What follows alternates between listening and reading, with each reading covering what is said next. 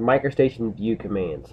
These are located down on the lower portion of the view that you have opened up, which in this situation we just have one view opened up. And they are located down below here. The first one is the view attributes, which we're going to talk about a little bit later. We've got a separate section on that, so we'll come back to that one.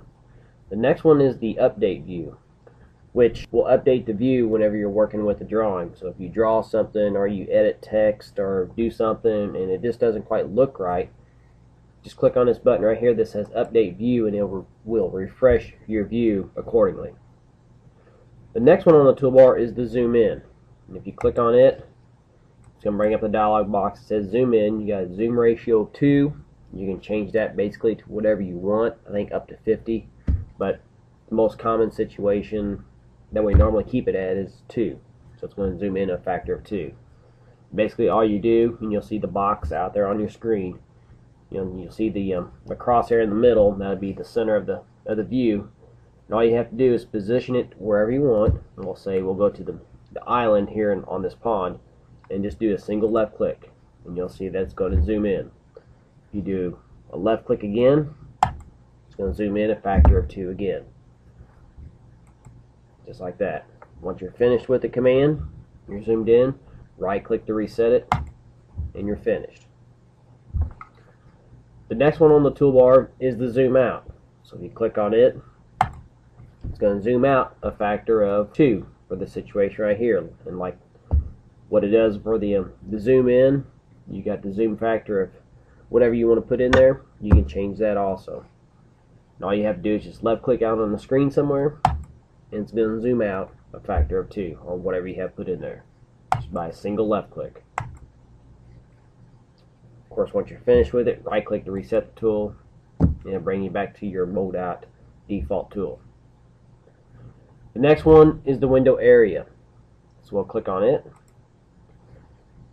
Here you can actually put a window around the area that you want to zoom in, and it's just creating a box or a window around that particular area. And all you have to do is left click once, drag the box out to wherever you want to, for that zoom factor that you want to zoom in for, left click again, and there you zoomed in using the window area tool. Like I said, just left click once, drag your box out, left click again, zooms into that window that was defined on the screen.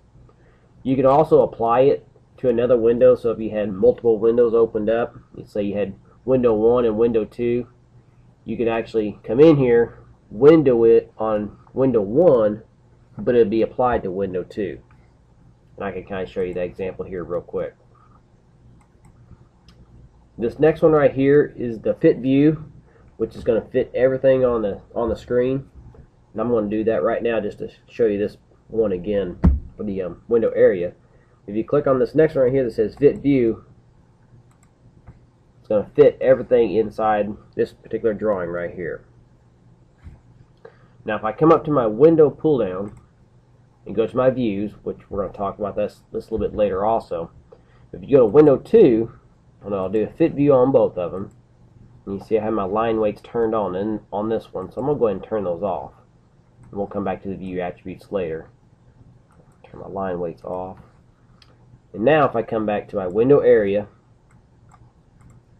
I'll close out the tool and come back into it. There we go. Window area, right now it's going to be applied to window 1. But I can come in here and apply it to window 2. So if I zoom in on window 1 or view 1, let's say I want to zoom into maybe this entrance right here with this mailbox, I'll zoom in. You'll see that view 1 will stay, but it'll be applied to view number 2. So that's an option if you want to utilize that or not. I'm going to go ahead and close view 2 for right now, and I'll maximize my view 1 by double left clicking on the banner here.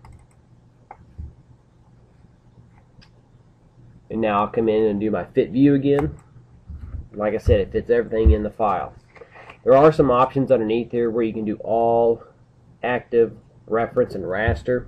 You can look at those at your own leisure, but basically what they do is if you have it set to all, it's going to look at everything that's in the file. everything that's physically inside this file, plus all your reference files that are attached to it, and also all your raster images that are attached to the DGN file. If you want to go just to the active geometry that is in the file, you could change that to active, and it will zoom in to just the active geometry that's in the file, or just the references or the raster images that are attached. 95% of the time it's going to be, you'll leave it set to all, so we'll just leave it set to that. The next one on here is the rotate view. This is one that's not commonly used, but I will show you how it works. But like I said, it's not too often is it used. What it does is if you click on it, it's going to give you the option to dynamically rotate it. You got 2 points, or unrotated. So if you want to rotate your view, let's just do it dynamic just to kind of show you. You can left click once, hold your left mouse button down, and you can see that it's going to rotate however you want to rotate it around. You also have the 2 points where you can define 2 points to do it, or you can do unrotated where it'll unrotate the view and be oriented due north, south, east, and west.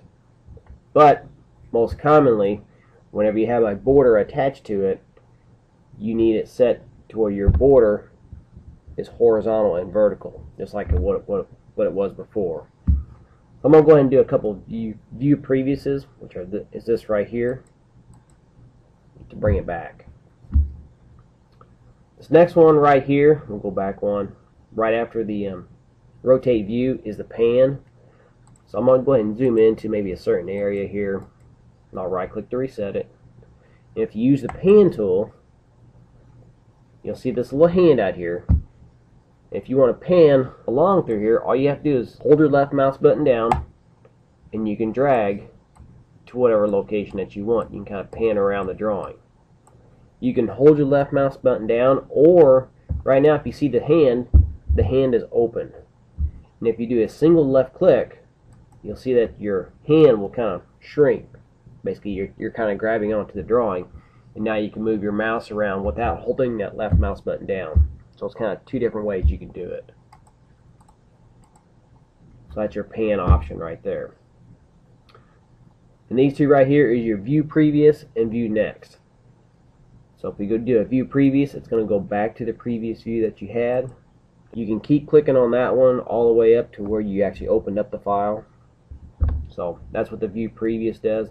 The view next will go to the next view that you had, just like what we're doing here, up to your last view that you've zoomed into or zoomed out or whatever. The copy view, that's where you can copy a view from one place to another.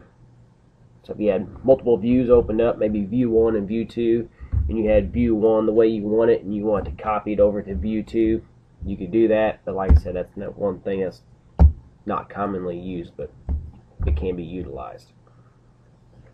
So those are the options underneath the view commands. And like I said, we'll come back. There's a separate section on the view attributes that we'll talk about later on in one of the sections.